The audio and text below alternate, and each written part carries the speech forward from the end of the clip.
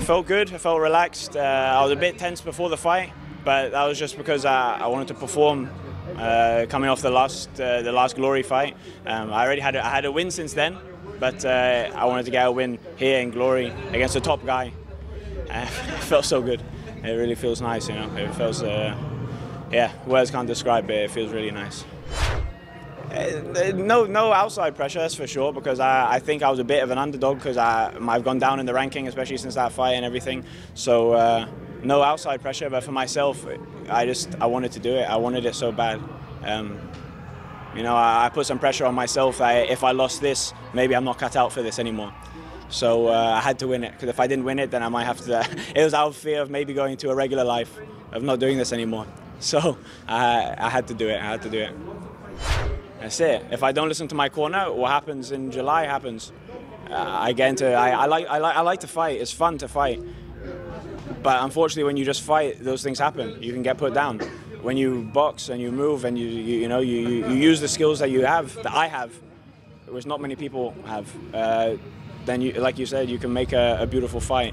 And I need to listen to these guys more often and take their word seriously, because if I do what I want to do, I'm an idiot. I'm not smart, you know. When it comes to that stuff, I'm not. Yeah. I've been training for a really long time, and I've been watching fights for so long, you know, through my dad, with my brother. My dad sent me to train with some of the best people in the world, like Peter Cunningham here, who was in my corner today, it was so nice to finally have him in my corner. I trained with him when I was about 16 or so. I trained with him 15, no, maybe younger. I trained with him over here in California, and finally got to have him in my corner, and he's one of the slickest kickboxers that's ever been. You know, so to have him in my corner is so nice. And you know, I've trained with guys like Peter, I've trained with Andy Sauer, I've trained with Andre Mana, I've trained with Rob Carmen, I've trained with some of the absolute best guys in the world. I've picked up these little things from everybody, and then plus with my own little sneakiness and things that I do, I just, you know, from trying to not get hit by my brother and stuff like that, I pick these funny things up, and they can work if I do them properly, and I box like I'm supposed to.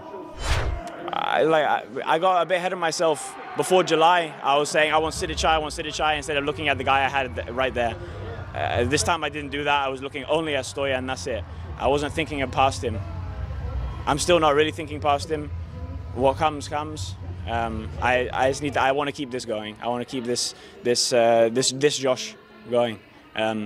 So I don't care who comes next. If I can, you know, if it can be another top guy, great. Whatever, but I want to go somewhere. I would like to go somewhere, maybe pick up some new tricks from someone else, spar with some good guys, and again up my level one more time. Because like Peter said today, that was only 50% today. I want to next time I'll give 60. I love to fight in England. You know, I live in Canada. I've lived in Canada for nearly my whole life, but I still feel English.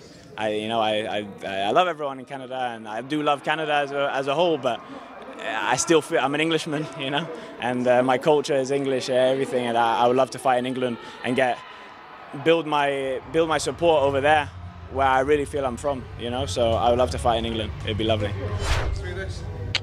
Nah, he's got a hard kick. Stoyan's got a hard kick. I think one of the first ones I blocked. Ooh, that was a good one. He gave me a nice little lump on my arm. It's just a lump.